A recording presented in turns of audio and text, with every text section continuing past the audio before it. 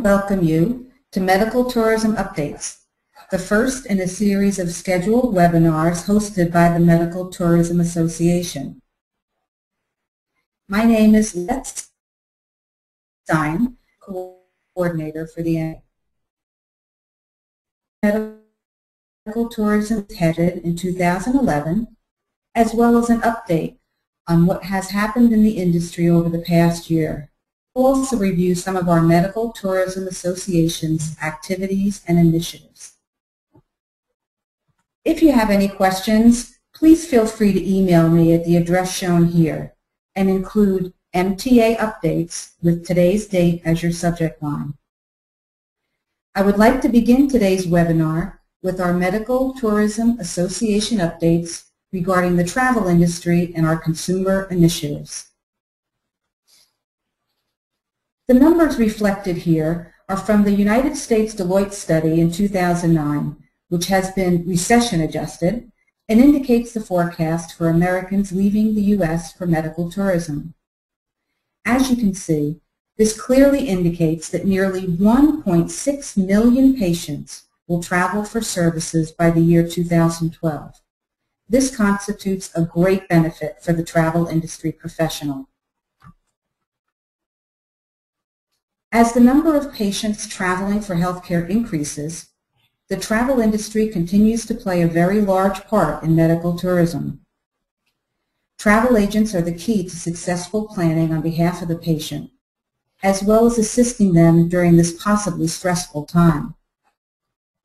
Travel agents and also medical tourism facilitators, who are either travel agents themselves or work alongside the travel industry, are an integral spoke in the wheel of medical tourism. The MTA realized this need for a more concentrated approach to medical tourism and has taken a renewed interest in the travel industry, beginning a campaign this year to engage these travel entities, including hotels, hospitality centers, travel agents, and convention and visitor bureaus in a broad range of consumer awareness. The travel agent plays an integral role in medical tourism by coordinating the appropriate travel arrangements and tourism activities with respect to the patient's health and possible surgical limitations. Appropriate access to medical care follow-up and rehabilitation services adds to the final outcome of a successful experience for the patient. Travel agents also have the ability to increase the number of referrals for other medical tourism industry entities through successful contacts in each destination. The positive patient experience results in greater patient satisfaction, which in turn creates more confidence and credibility for all involved. The MTA has always focused on the quality of care for patients, which is accomplished through patient advocacy as well as education. Travel agents are becoming more aware of this fact through MTA's education and involvement with the travel industry and its many facets. The overall experience for the patient, including communication between the travel agent, hospitals, and physicians, is paramount to the patient's well-being and will add to the success of the medical treatment as well as the final outcome. Now let's take a look at how the Medical Tourism Association is partnering with these groups in this fast-growing global industry. So far this year, we've been excited and pleased to be involved with the New York Times Travel Show, the Los Angeles Times Travel and Adventure Show, and most recently the Travel Distribution Summit in London, England. Our main goal in attending these conferences was to educate and bring awareness to the option of the medical and health and wellness tourism industry. This included explaining what medical tourism is, as well as how each business entity can become more involved in medical tourism.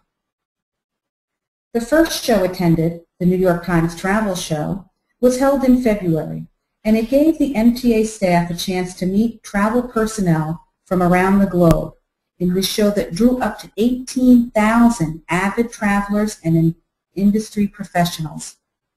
We had the great pleasure of meeting various global country representatives, as well as attendees from the United States, with 500 exhibitors from up to 150 nations, domestic and international tourism boards, tour operators, hotels, resorts, and other travel-related companies, the MTA staff was kept rather busy. The next stop was the Los Angeles Travel and Adventure Show during the weekend of March 19th. This event featured hundreds of exhibitors from around the globe, top travel destinations, attractions, activities, resorts, products, and services. The Medical Tourism Association staff met with hundreds of travel agents and their partners, hospitality and hotel entities. Shown here, from left to right, are Olivia Goodwin, our social mediator coordinator, Mr. Arthur Fromer, who is generally acknowledged to be the nation's foremost travel authority, and Gabriela Vicuña, our global program director. In both conferences, the MTA staff was truly encouraged to find out that so many travel agents are already working with people who travel for healthcare or wellness around the globe. And of course, it was terrific to spread the word about the Medical Tourism Association and its many membership benefits and programs. These weekend events also brought in a multitude of consumers who were ready and eager to learn more about medical tourism. The MTA staff was able to educate these consumers with the distribution of various free informational materials, which included a consumer passport brochure entitled Your Passport to a World of Options. This booklet was designed to educate the consumer about medical and health and wellness tourism and give additional information about the medical tourism industry and its various options and benefits. In order to continue our consumer awareness program, the MTA is proud to be managing the #1 Google-rated medical tourism website for consumers, medicaltourism.com. This site will continue to educate consumers and answer their medical tourism questions regarding where to go and how to connect with partners in the medical tourism industry globally. This website will also be translated into various languages, including Spanish, just to name a few.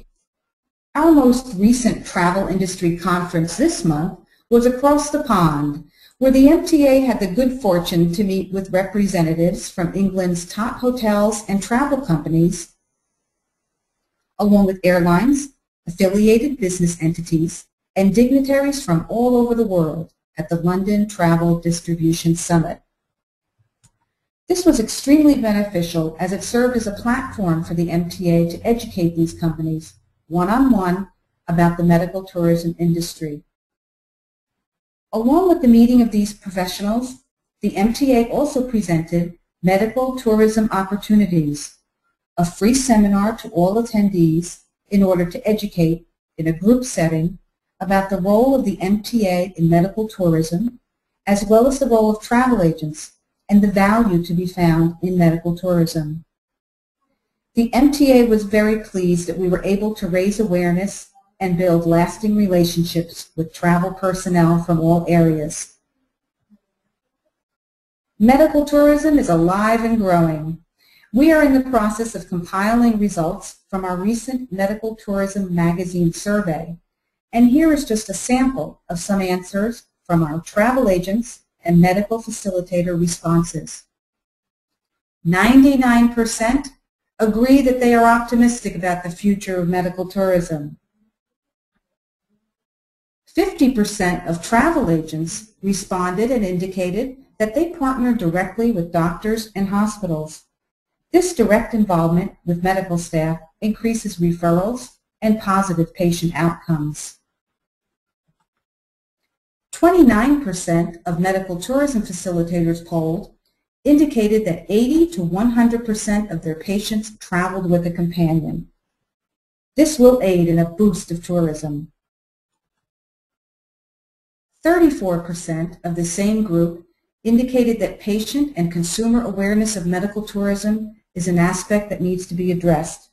This is where the MTA is taking a step ahead to assist in the education of the consumer-based population. These conference attendances, along with future participation, are all geared toward the MTA's mission to seek out future affiliated industries and technologies that will allow international healthcare providers to operate more efficiently in the global healthcare industry, to educate patients, insurance companies, agents, brokers, consultants, and physicians from around the world about the growth of medical tourism, the globalization of healthcare, and to also promote the positive and stable growth of the medical tourism and the global healthcare industry with a strong focus on transparency and communication. I would also like to let everyone who's listening know that issue 21 of our Medical Tourism magazine, due out in July 2011, will have a strong focus on inbound medical tourism. So stay tuned for this fantastic and informative read. Again, if you have any questions, please feel free to submit them via email at this address with the subject line of MTA Updates, May 24th, 2011. It is now my pleasure to introduce to you Mr. Jonathan Edelheit, CEO of the Medical Tourism Association and Associate Editor of the Medical Tourism magazine, who will continue the discussion on the subject of the MTA highlights and new initiatives for 2011.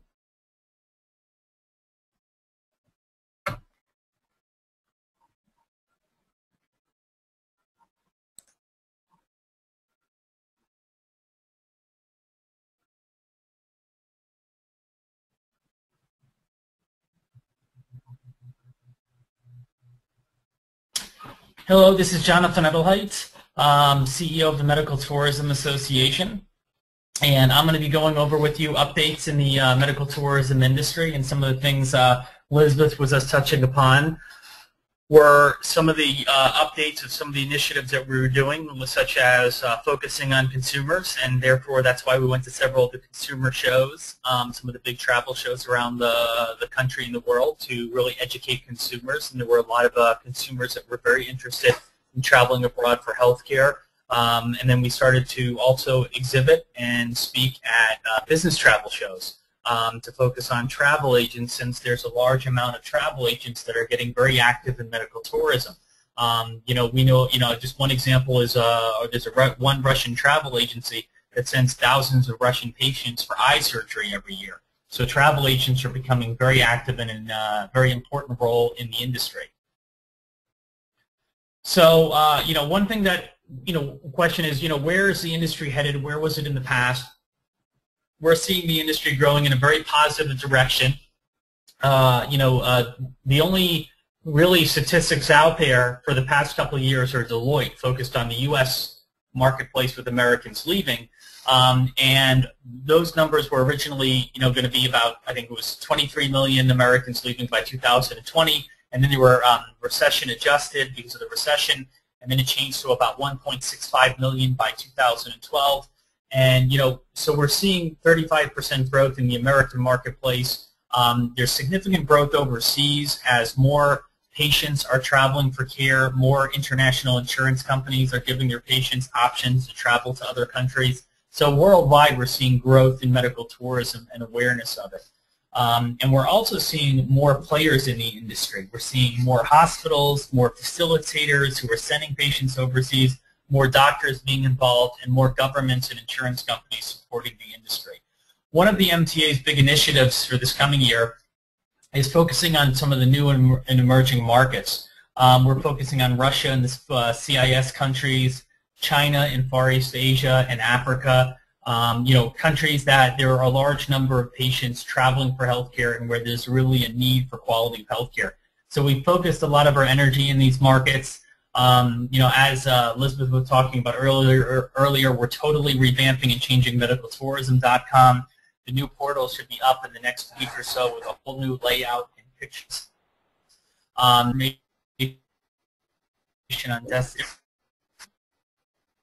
languages, and the next will be Chinese and Russian, and then we'll move on to other languages from there.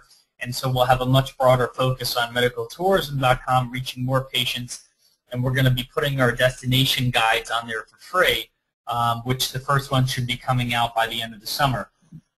One of the areas I wanted to address is healthcare reform in the U.S. I know there's still a lot of people internationally that want to know, how is healthcare reform going to affect Americans traveling for healthcare? It's pretty much a given in the U.S. Everybody agrees, common sense, healthcare reform is not lowering costs. Costs are going to significantly increase under healthcare reform. Costs have already increased from the day healthcare reform was implemented. Because of it, costs went up, insurance premiums went up.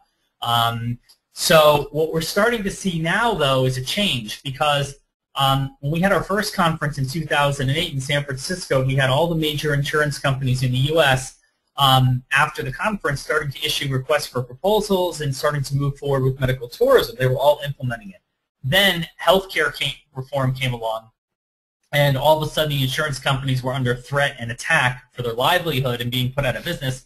So they stopped looking at all new programs, and they defended themselves against healthcare reform.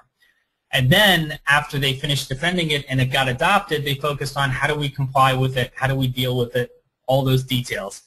And so now I'm really happy to report that we've kind of gotten to a place where U.S. insurance companies and employers, they've accepted it, but they're comfortable with healthcare reform, meaning that it's no longer an unknown. They know how it affects them. They've put in their compliance plans, how they're going to work with it. And so now that they're comfortable with it, now they're actually going back to business as normal and moving forward with new and innovative programs. So we're starting to see some of the first really big insurance companies in a while, and employers who are moving forward with medical tourism, from health insurance carriers to limited medical carriers to dental insurance carriers here in the U.S. And I'm really excited about it, because what we're going to see is once you have one do it, there's a competitive effect where all their competitors of that insurance company are going to have to implement it in order to still remain competitive in the marketplace. The global benefits industry is really growing. This was a segment that we targeted specifically because we knew where we were headed the next couple of years as an industry in medical tourism.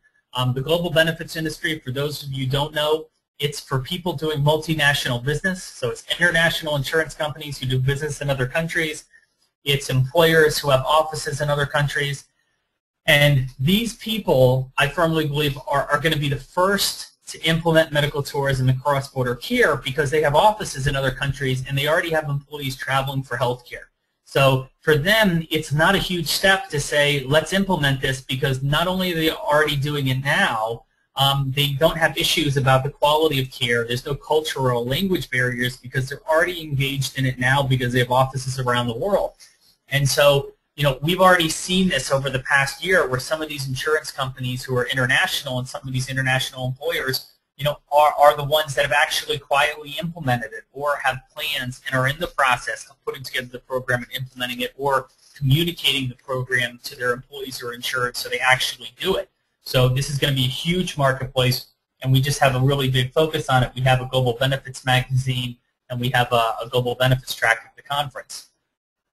Another area that we've really focused on, for 2012 is new member benefits. So we've added a lot of new benefits, but some of the reasons why we've done this is the industry is evolving.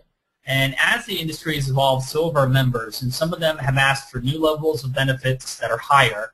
And because people need more access, the members need more access, and they're educated and they're growing, and they want something different that's going to help them really network and grow their business model.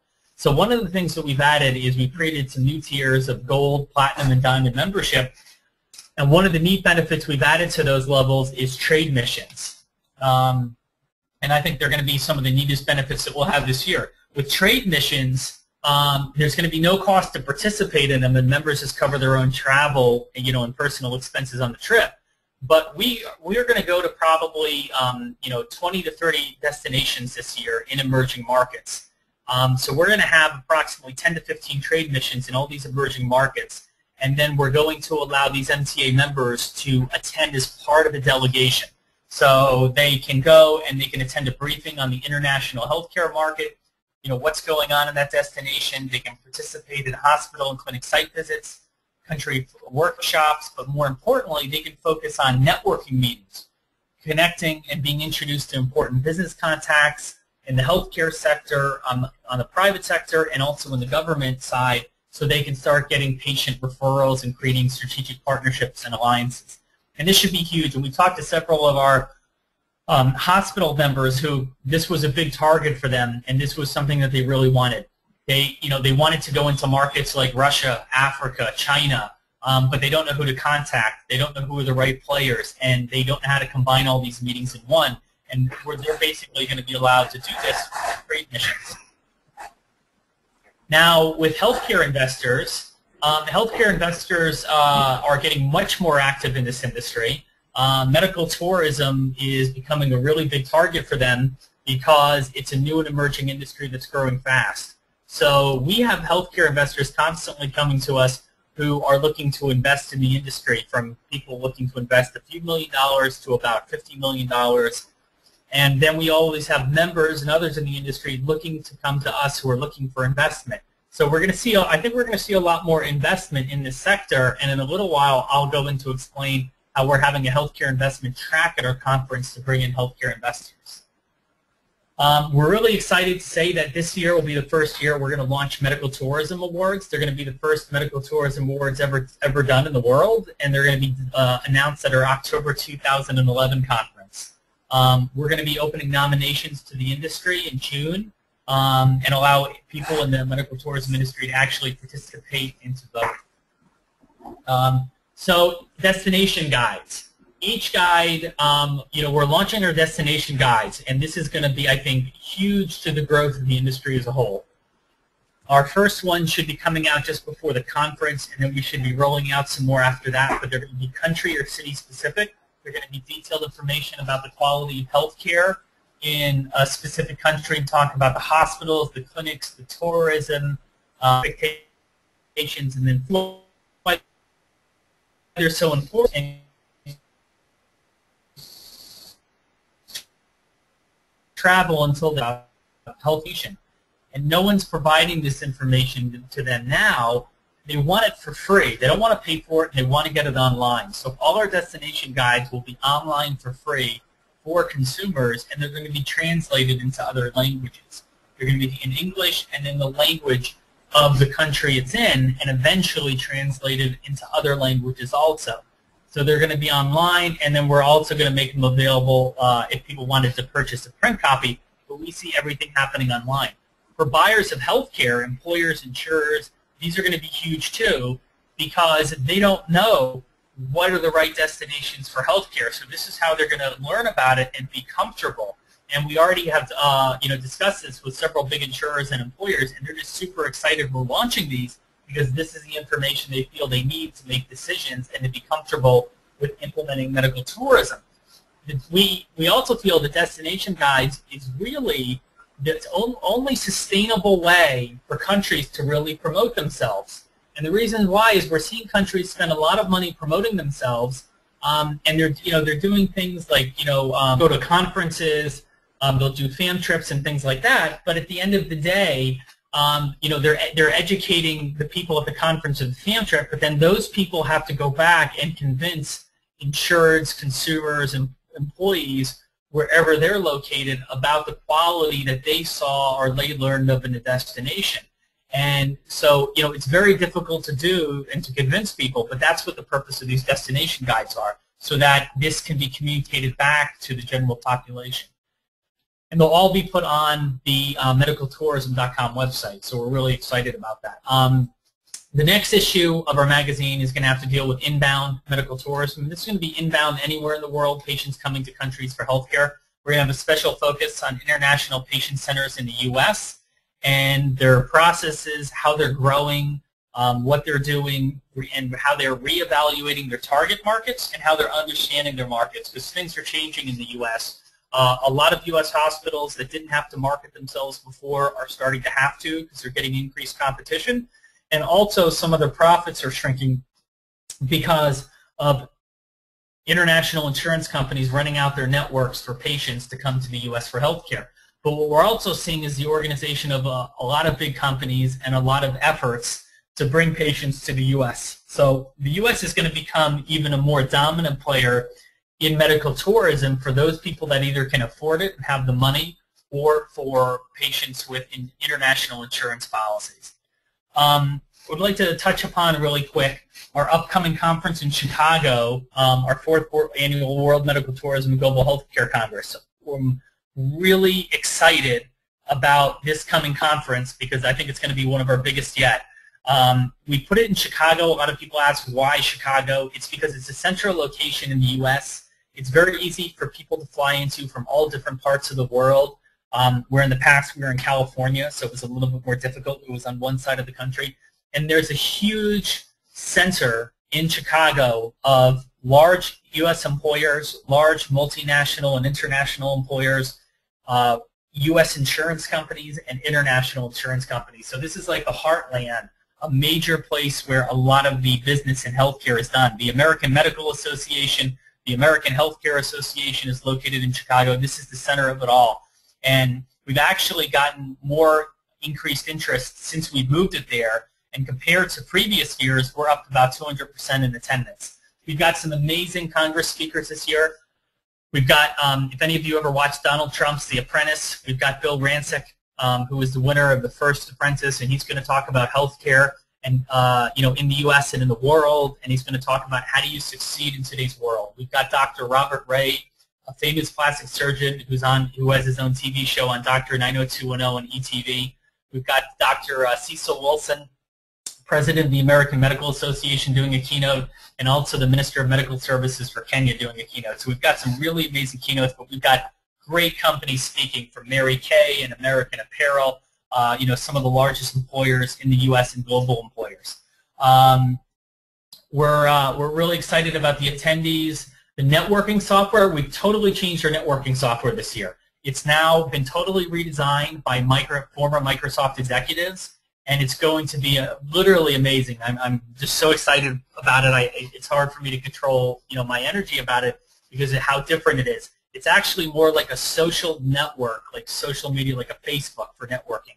So you actually can load your pictures on there, your profiles, all your contact information. You can search for attendees for profiles, bios, and photos. You can blog, put up forums, put in all your interests and tags, really in-depth profiles.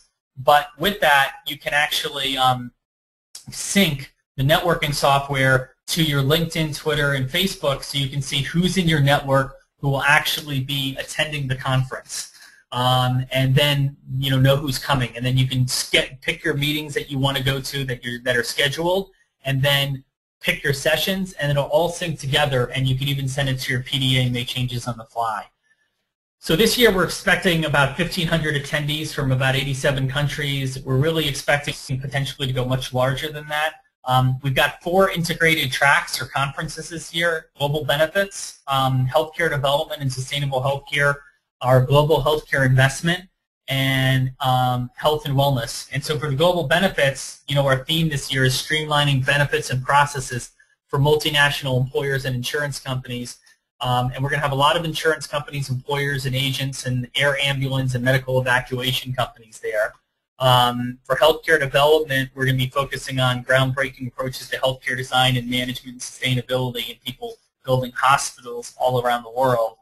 The global healthcare investment will focus on emerging markets for healthcare investment, and we're going to be trying to bring in a lot of healthcare investors from some of the biggest firms in the U.S. and around the world to showcase case studies of different areas for them to invest in healthcare, and then bring in people from the medical tourism space to network and connect with them. And then the health and wellness track is really going to be focused on the integrated health and wellness out there, and case studies on how employers are implementing wellness programs, how insurance companies are, and how they're integrating it with medicine and healthcare today.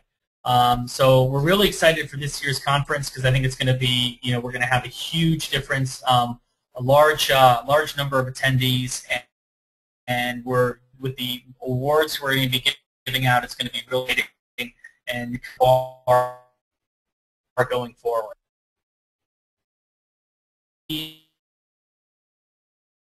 you